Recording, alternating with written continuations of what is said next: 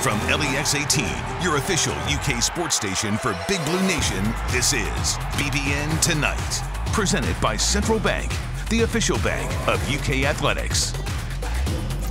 Welcome to BBN Tonight. I'm Keith Farmer. The national champs began their quest for a repeat this morning. And I'm Anna Trullo. Jeff Picoro also joins us to talk football, and we'll talk with Deputy Athletic Director Mark Hill about the COVID protocols put in place at Kroger Field. Yeah, but we have to get started with the volleyball team who opened its season this morning in Dayton, Ohio. That is tonight's Big Blue story. A brand new starting lineup for Craig Skinner after it's been, for the most part, set in stone the last couple of years. Freshman Eleanor Bevan and Emma Grome joined sophomores Reagan Rutherford, Elise Getzinger, and Rhea Walker. Junior Azani Teeler and national championship game hero senior Allie Stumler. Our girl. Yeah, a lot younger group for Craig Skinner this time around, but they are talented. And they beat Texas State this morning, a team that did receive votes in the preseason AVCA poll. Cats took the match 3-0, 25-18, 25-7, and 25-14. At one point in match 2, the Cats scored 13 straight points in just an absolutely dominant showing. No surprise, Allie Stumler led the team in kills with 13. And just before they left for Dayton yesterday, the team met with the media. Coach Skinner and Azani Teeler talked about embracing the pressure of being the champs.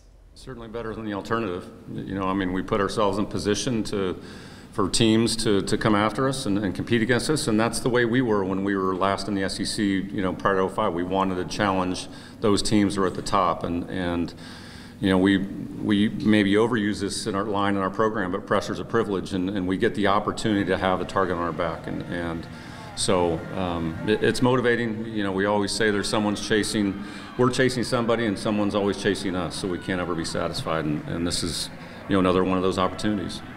I think it's really cool that now more than ever we're going to get everyone's best every night. We're never going to have a night off, and like I said earlier, that's why you come to a place like this to compete at that level every night. So it's better than the ladder, like Craig said. We're looking forward to it. Every night we're going to get everyone's 110%, so it's going to be fun to compete at that level. The volleyball team is actually playing its second match of the year right now against Dayton over on ESPN, trying to get 2 real quality wins on the first day of the season. New season, new game day policy at Kroger Field. UK released COVID-19 guidelines for football games earlier this week. I had the chance to catch up with Deputy Athletics Director Mark Hill to talk about what those rules are and what it will be like to have a full capacity stadium for the first time since 2019. All right, Mark, lots of excitement this season. How excited are you to open Kroger Field at full capacity with a brand new offensive coordinator and a super talented roster? It feels like there hasn't been that much excitement around the program in years, and a full crowd gets to see it.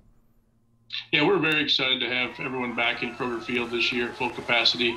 You know, we've won 3 bowl games in a row, and we've been to 5 bowl games in the last 5 years. So we're excited to get the energy back in the stadium and get our student athletes on the field and get to a point where we're tailgating, having catwalks, and all of those type of things. So it's an exciting time of year for us for sure.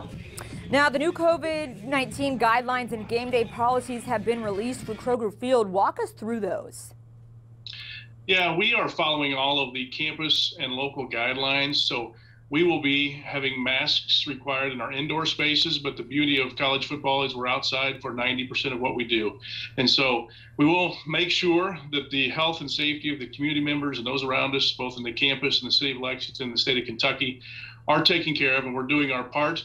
But we will do what we can to make sure our student athletes and our staff are keeping their distance from everyone, but then everyone else can sit back and enjoy the ball game, and hopefully the weather is cooperative, which it looks like it's going to be for Saturday, September 4th. Now, UK is kind of in the middle between LSU, who is requiring proof of vaccination and negative COVID test, and Georgia, who has no mandates. I know you mentioned that you're kind of following the school guidelines. Did anything else go into making those decisions? So we've been, in the last 20 months of the pandemic, we've been really following and mirroring step by step with campus. And so the decisions really happen above us. We do have input. We have the ability to give our thoughts and feelings about how things should work and look around our events and our spaces. But to say we had a ton of input is not necessarily correct. But we will continue to do everything we can to support our local leaders. Alrighty, the mask enforcement, you mentioned that they will be required in indoor spaces. Could you tell us a little bit about where those are and how it will be enforced? Yeah, there's not very many indoor spaces here at Kroger Field, which is nice. That'll be helpful. You know, the general patron will enter their gate the way they normally do, and they'll enter their portal or their tunnel, and they'll move right to their seat. There are some spaces, such as, for example, where you guys, the media, enter, where you'll be inside for a brief period of time before you get to your locations. And so there's a lot of pass-through spaces like that we'll have to ask people to mask up, but it won't affect the general patron much at all. Arnie, you haven't hosted a full crowd, full capacity since 2019. Is it going to be like riding a bike, or is it going to take some time getting used to putting it all together again? We've done it for years here at Kroger Field and at the University of Kentucky. So there's pieces of it that are like riding a bike and they're plug and play.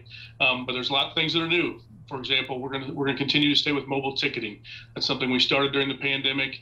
The mobile ticketing piece we've found is very secure, something that the patrons can really. Most everybody doesn't leave the home without their phone, and so to be able to upload their tickets, do that early, arrive early. I know there's some people that do have some angst and some concern, but that's one of the big pieces we're going to maintain during the pandemic. But everything else is ready to go. This is a busy place over the next 7 to 10 days when everything has to come together on the cleanliness side and the preparation side. But it's an exciting time. It feels like college again. The students are back, and the people are working to get the stadium ready. So exciting. All right, Mark, good luck. We're getting close to game time. Thank you very much. We look forward to having everyone out. All right, coming up next on BBN Tonight, we have a special look ahead to this Saturday's hour-long football season preview special. That's right here from Mark Stoops, Liam Cohen, and Brad White after the break.